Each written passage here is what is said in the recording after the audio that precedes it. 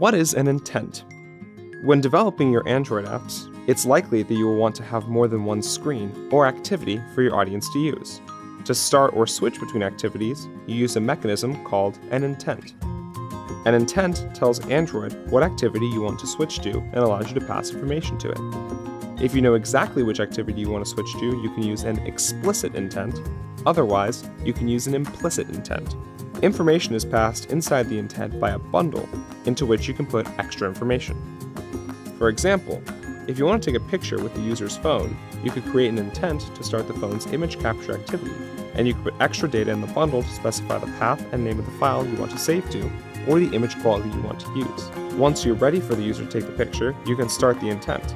After the image capture activity returns an intent, you can look at the bundle inside of the intent to find out whether a picture was taken successfully or whether the user canceled.